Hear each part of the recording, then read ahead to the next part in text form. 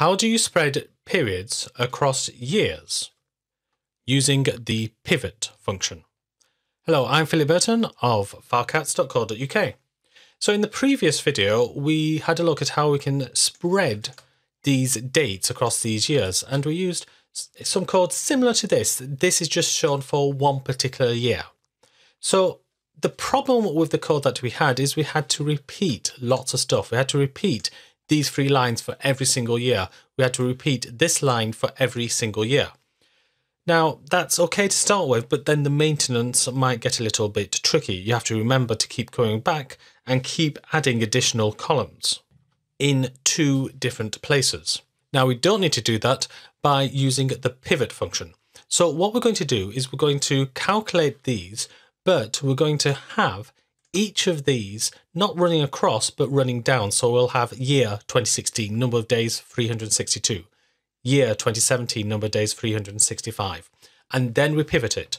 So if you'd like to do this as a practice activity, then this code, as you see it, is attached to this YouTube video and in the description. So please have a look and enjoy. Good luck. Right, so in the previous video, we looked at why this had to be, for instance, less than the next year. So if you haven't done the previous video, please have a look at it because I won't be going into these again. Now what I'm going to do is create a new table. So create table, and this is just going to have a list of the years. Notice I'm saying years as opposed to year. Year is a reserved word, so I avoid reserved words as much as I can. And it's just going to have years, and it's going to be an int, and that's it. Now I'm going to populate it. So insert into years the values 2016, 2017, 2018, 2019, 2020, and 2021. I'll also put right at the beginning a drop table if exists. Years. That can only be done if you are using SQL Server, I think it's 2016 or later. If not, then you have to test to see if the table exists as an object and then drop it if it does. So, what I'm now going to do is, well, I need to have a look at each of these rows, the start date and the end date, with each of the years. So when I've got 2 with each, so each of the rows with each of these rows, that is a cross join. So let's remove some of this functionality, just commenting it out. So that will give me the years in 2017, but I want all the years. So I will now cross join that with my years table, which just contains these numbers. So now I need to make these not fixed dates in quotation marks, but dynamic ones based on the year. So how can I create this? What function do I need? It is date from parts, and have a look at the link if you don't know how to use date from parts. It's fairly straightforward though. Date from parts just gives me what I want in terms of the years, the month, and the day. And that creates a date from that. So I'm going to say this is dates and this is years. It just makes my typing a bit easier. So I can copy that over here. And then we need the next year here. How can we do that? Very easy. We just add 1 to the year. And again, we just put it over here. Now, I'm going to change this because it's no longer days in 2017, it's days duration. There's one more column I need, and that is the year itself. So I'm putting y dot years just so you know that it's definitely coming from this table. So let's have a look at it now. So we have got, for this first line, all of these days duration, and then we've got this line, all of this is working. However, we're getting all of these negatives. As shown in the previous video, the negatives means it's outside of that particular year. So you won't have a 2018 duration for this.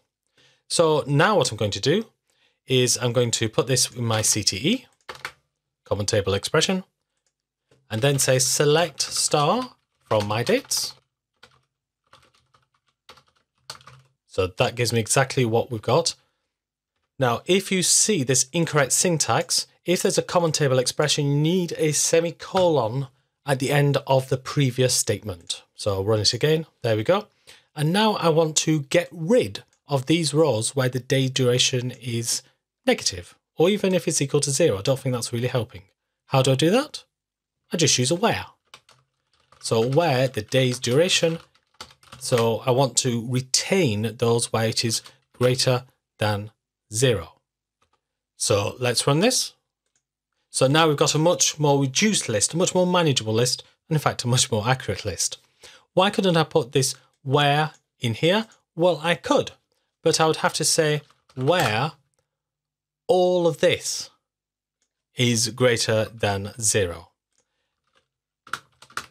Because I can't just say where day's duration is greater than 0, because that's in the select clause. The select clause gets evaluated after the where clause. So putting it in a CTE makes it a lot more readable. So next I need to pivot. Now I can't pivot with a where clause. The only things I can do is select from pivot.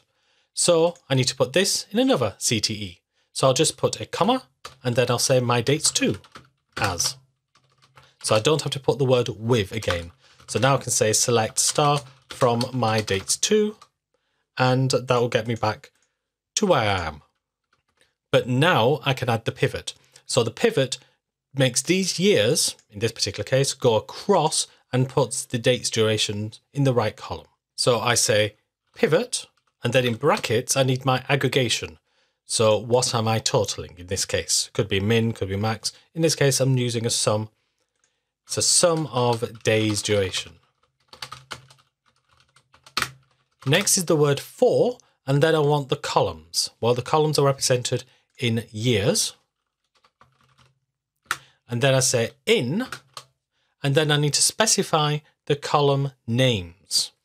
So 2016, and I need to do it in these brackets as well. I can't just put 2019, that won't be accepted. So that closes the brackets for this bit. I need to close the brackets for this bit, so I need another bracket, and then I need to put an alias. Even though I'm not going to be using this alias, I need to put it in anyway.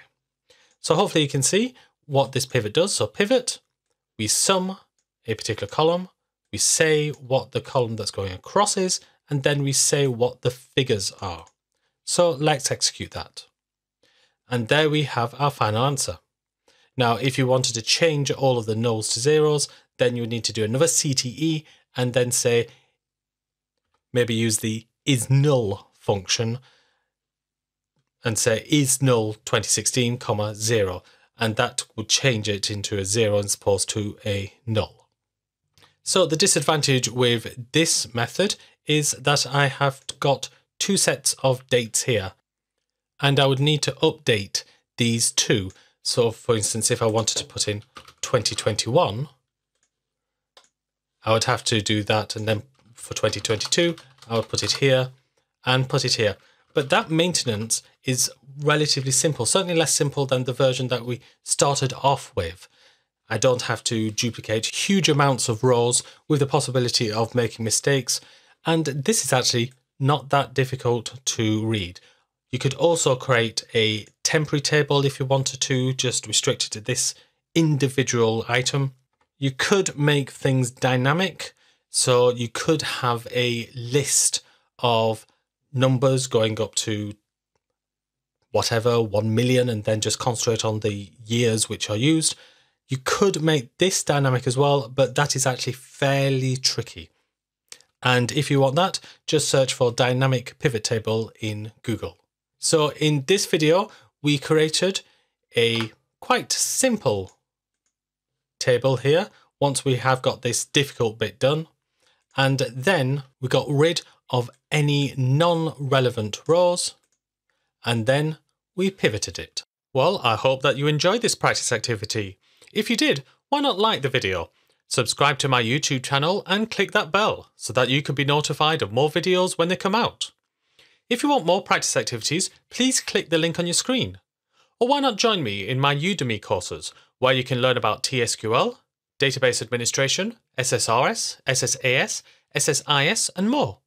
There are full details in the description to this video or on my website, filecats.co.uk. Thank you very much for watching this, and keep learning.